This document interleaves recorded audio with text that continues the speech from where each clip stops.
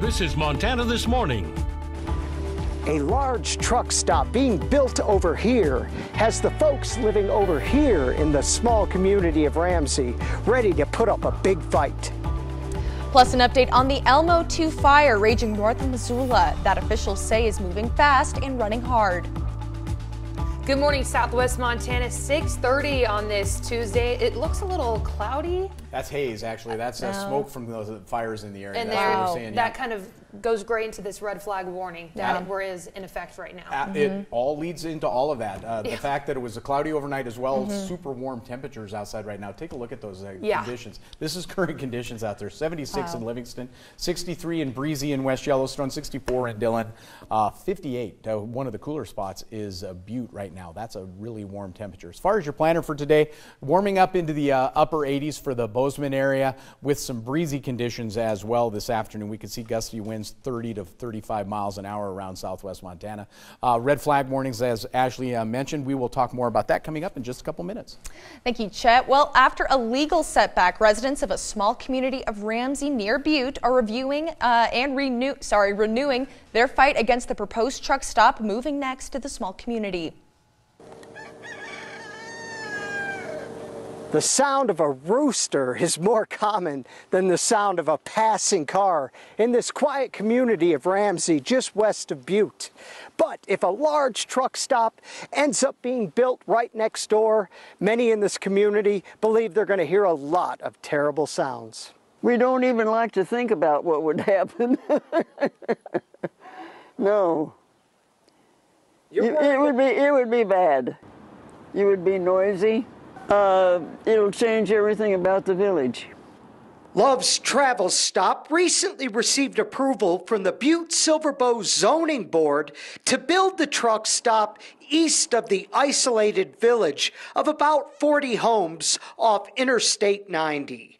Residents have been objecting to this project since it was first proposed 5 years ago. It's the traffic, it's the smell of the diesel engines running all night in the wintertime, it's the bars, casino traffic that you're going to have, the light, you will now be looking out at neon lights all night long. It's everything about it. This says this should not happen here. Residents fear the truck stop will be a danger to the community by the increased truck traffic and people passing through. And there's going to be transients and prostitution and fumes, pollution, light pollution, and it'll be terrible. Coincidentally, this historic town was built for isolation. In 1916, the DuPont company built it to manufacture dynamite. Well, today, this little village is dealing with another explosive situation. Rule number one, you never give up. Rule number two, you don't give up. You keep fighting it. When reached for comment about these concerns, Love's communication department replied with this written statement. Our stores are managed and employed by local community members who are dedicated to serving their neighbors. Love's looks forward to serving Ramsey and County residents along with drivers traveling on Interstate 90. We'll switching gears here. The fire has turned and is running hard. That's what Lake County Sheriff Don Bell told MTN News Monday afternoon after the Elmo fire took off near Dayton, forcing dozens of homes to evacuate, destroying one structure and shutting down the highway. That road, Highway 93 between Elmo and Dayton, is still closed this morning as smoke is impacting visibility. Drivers are asked to please use Highway 35 on the eastern side of Flathead Lake. Meanwhile, the Lake Mary Ronan corridor has been evacuated, including the Chief Cliff Estates, which were in the most danger from the fast-moving fire. MTN's Sean Wells was in Elmo yesterday evening and has the latest report. The Elmo fire exploded Monday afternoon as heavy winds started pushing that fire east. Some residents were forced to evacuate their homes immediately. We got up and checked this morning, and it was still up on the hillside, and it has run pretty significantly in the last few hours. Jeremy Gibbs lives in Dayton on Black Lake Road off Highway 93. Changing winds and fast-moving fire forced his family and neighbors to evacuate Monday afternoon. I just hope all our neighbors were able to get out and get all the very important things out because this is blowing up. It's turning dire. Northern Rockies Team 7 Public Information Officer Sarah Rouse says conditions changed rapidly Monday afternoon. This afternoon we had some winds come out of the west, pushing the fire east and northeast from what we saw yesterday. And along with those winds, we were unable to have our aircraft up at that time, so it just sort of created this perfect culmination for some pretty active fire. Rouse says fire crews are attacking the fire's edge utilizing aircraft as the number of personnel working on the fire continues to grow. As of yesterday evening, we had 293.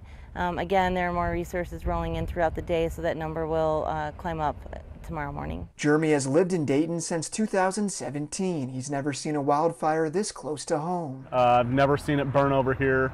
I've been in close proximity to other wildfires that have burned in recent years, but never near my residence. Be sure to check kpax.com for continuous updates on the Elmo fire. In Elmo, Sean Wells, MTN News. Over the past few days, Montana, especially western Montana, has experienced a jump in wildfires. The Montana DNRC reports that over the last 7 days alone, firefighters statewide have responded to 107. That brings this year's total to 946 fires. And those fires have burned almost 22,000 acres altogether. Most of those were fires that were caused by humans. Now, it's important to note that this report does not include the Moose Fire, which is burning over in Idaho, but is still impacting western Montana. And now that wildfire season has arrived, the coverage doesn't stop with this newscast. You can head over to KBZK or KXLF.com/apps and download our app to watch on all your devices and stay up to date on the wildfires. There is some welcome news for drivers. Gas prices continue to fall nationwide. According to AAA, the national average is around $4.25 a gallon. Glad that number is going down. Thank That's down goodness. more than 60 cents from a month ago. Newsy's Kat Sandoval explains how the price drop at the pump can open the doors to more relief for consumers. In an economy where it seems like everything just keeps costing more and more, gas prices are on their way down nationwide. I love it. I can deal with that price.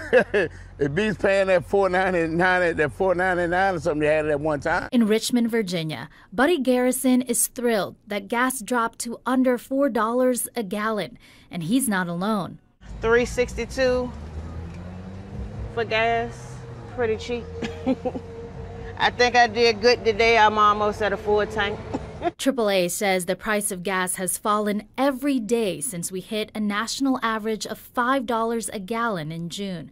They predict gas averages will continue to drop as demand for crude oil decreases. And that's welcome news because of the recent gross domestic product report that shows the U.S. economy in a second straight quarterly decline, possibly signaling a recession. I'm a busy person, so all of my money goes into gas, basically.